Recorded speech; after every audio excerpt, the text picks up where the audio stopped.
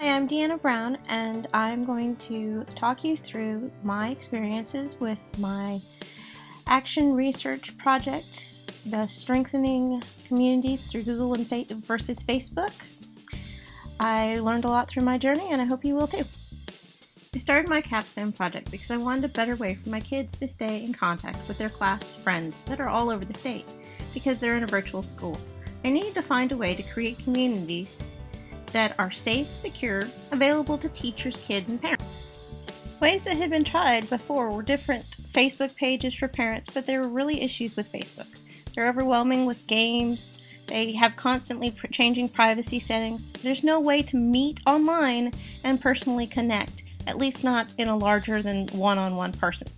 When it came to my proposed target audience, I had certain ideas, but that was not meant to be. We'll continue on with that discussion at a later time.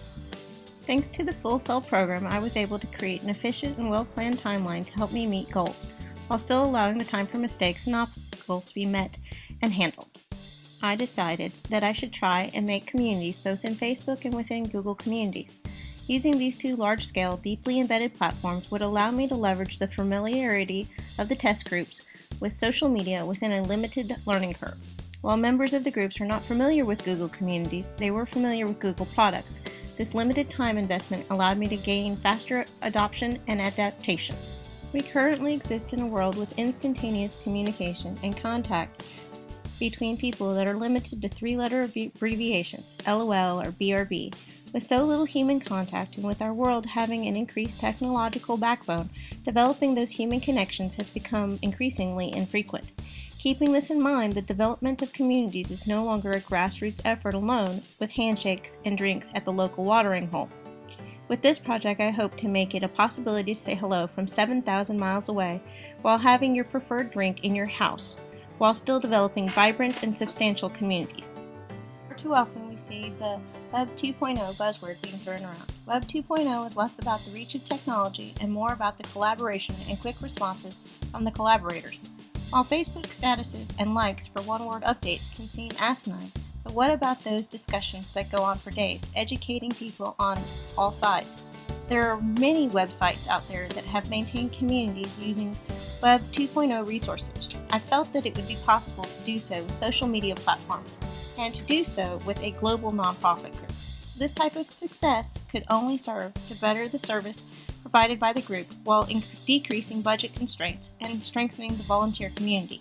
During the course of my action research project, I have had to change the focus 2 times. With the 2 changes and initially a literature review had to be done to develop the foundation for the project. While the members of the project changed, the focus of community development did not. With each delve into the world of research, common themes developed, no matter what participants were the focus on the project. These similarities were focused upon during the research review and become foundation elements when developing the experimental design of the project. Communication is the key to developing a vibrant community, but not the sole part of it. A common purpose and a group understanding and buy-in to that purpose are both vital. In my literature review, I've discovered that the process improvement is a necessary step, and through my capstone, I will show that it is not an extra step, but a necessary. With many process improvements, the largest enemy seems to be time. With limited amount of time devoted to the task of improving communications and developing strong communities of practice, there are often cut corners. These shortcuts only serve to limit the effectiveness of the process, sometimes even sabotaging it in total. In any situation where cooperation can improve a scenario, you must deal with the biases that enter the relationship first. It's difficult to recognize these, but when they are identified, every effort should be made to remove them to increase the clarity of communication and the depth of the partnership. In the literature review, I found a community of practice needs to be created because that is another way to have open and free communication, because it is fully understood that all parties are working for the same goals. Community of practice is a partnership between 2 or more groups working towards a common goal. It also represents the tearing down of barriers and letting down of the guard between the parties to find ways to work together. Now for the project, strengthen communities through Google versus Facebook. Which one's going to win out?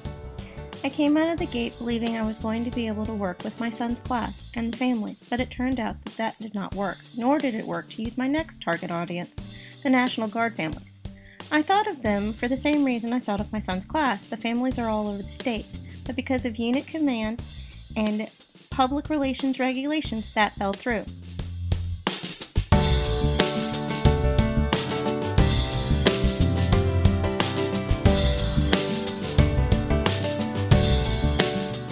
Then it happened that my husband is part of a nonprofit group that is all over the world. Although he's part of a local group, it is easy for them to meet locally, but it becomes increasingly more difficult to meet as domains, states, and regions.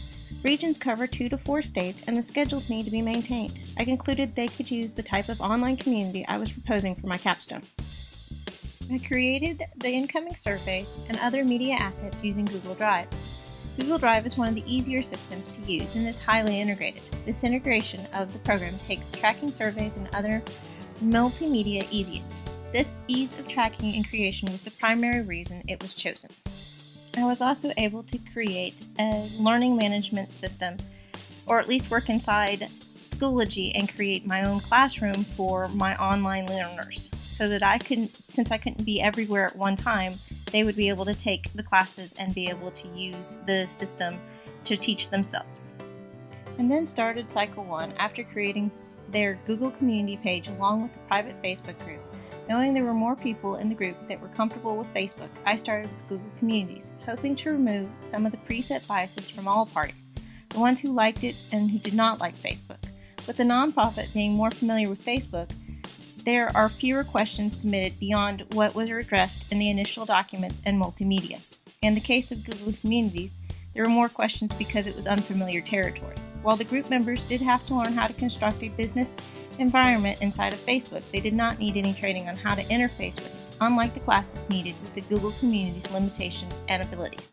The nonprofit liked using the Google Communities because they felt like they had control over the page and the ability to plan events either online or in person.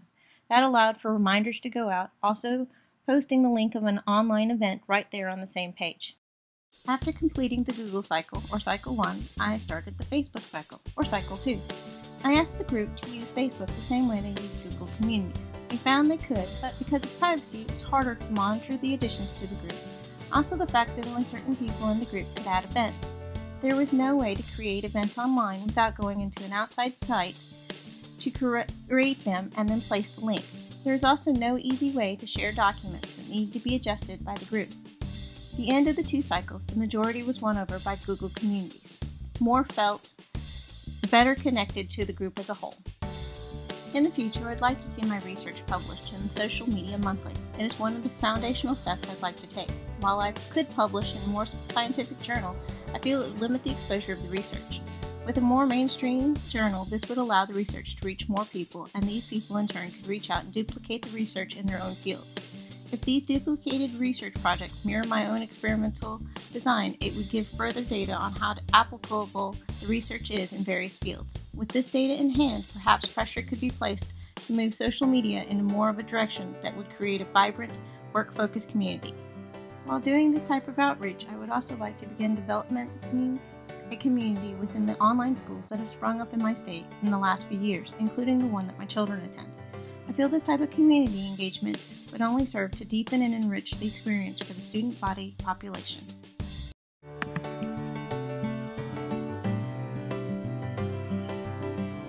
Communication is the way. Communication keeps the problems at bay.